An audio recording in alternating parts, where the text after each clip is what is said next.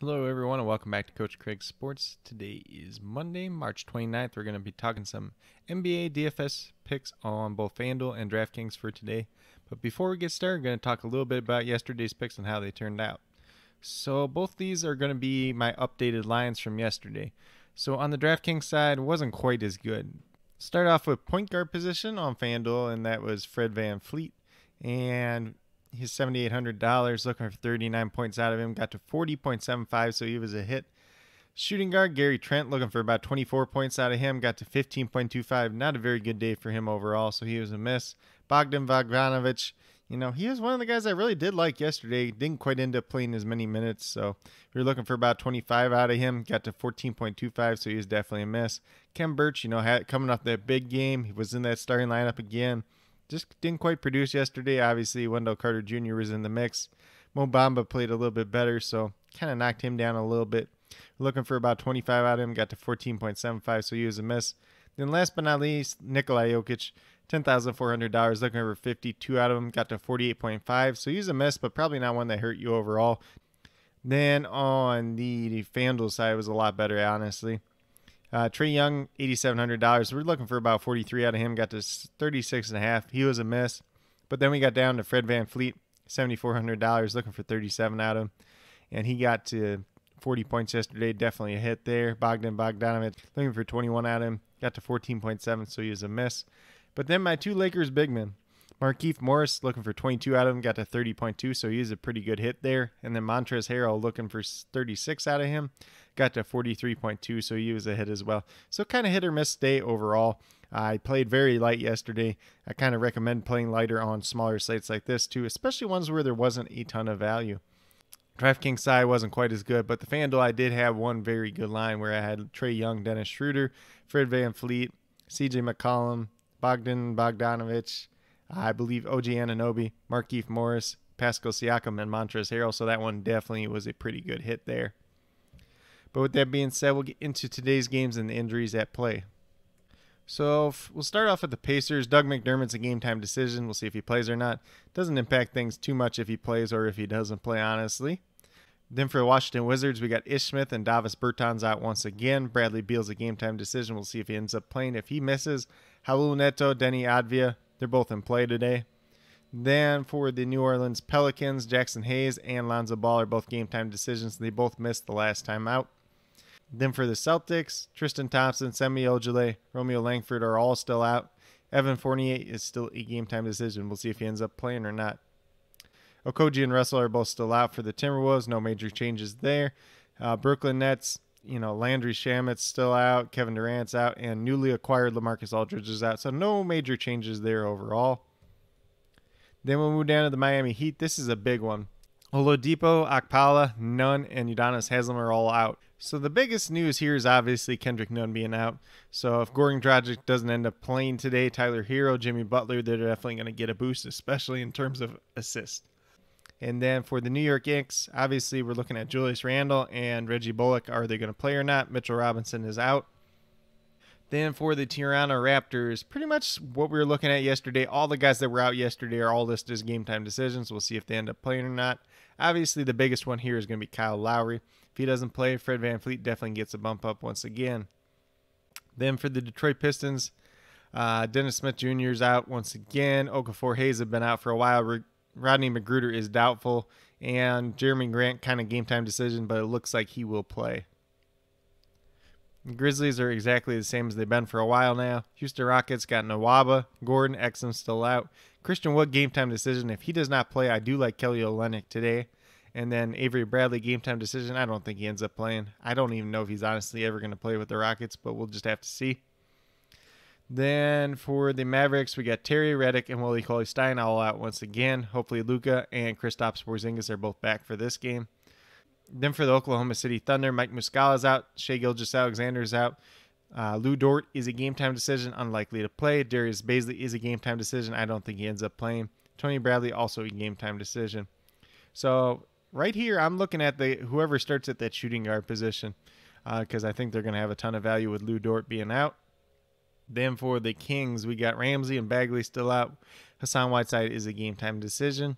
For the Spurs, Lonnie Walker and Bates Diop are both still out. Devin Vassell and Gorgie Jang, who I didn't even realize was on the Spurs, is a game time decision as well. Then we get down to the Cleveland Cavaliers. Kevin Love, Matthew Dellavedova, and Jarrett Allen are all still out already. Taurean Prince and Hartenstein are both game time decisions. We'll see if they end up playing or not. Obviously, the big news here makes Larry Nance very attractive. Dean Wade may be a little bit more attractive as well, with Jarrett Allen not playing today. Utah Jazz should have Mike Conley back today. Otherwise, they're just missing Azubuike, who's been out for a while now.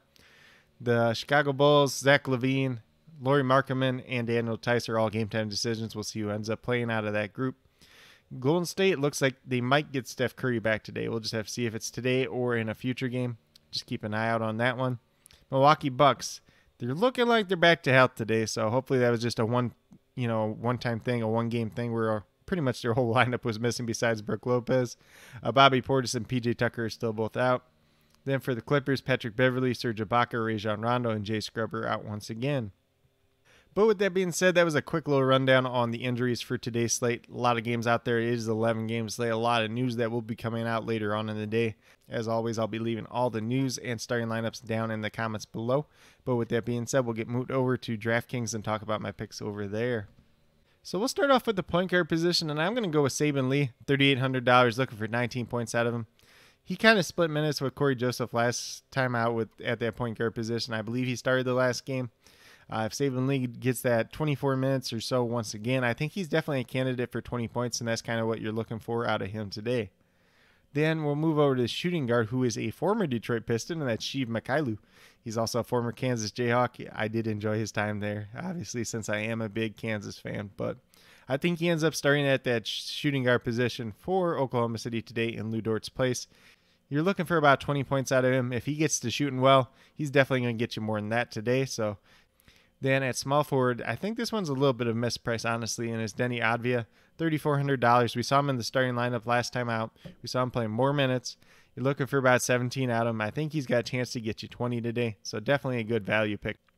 Then I moved down to Jaden McDaniels, and you're looking for about 21, 22 points out of him. Been playing bigger minutes the last 3 games.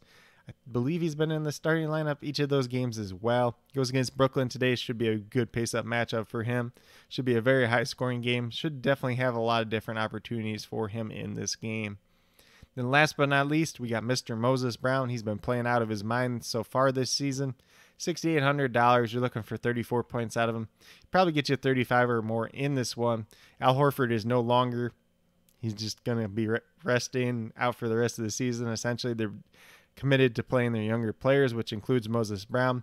He was on a 2-way contract before. He now officially has a real contract. So they have no incentive not to play him, and I think it's definitely going to be another good game for him.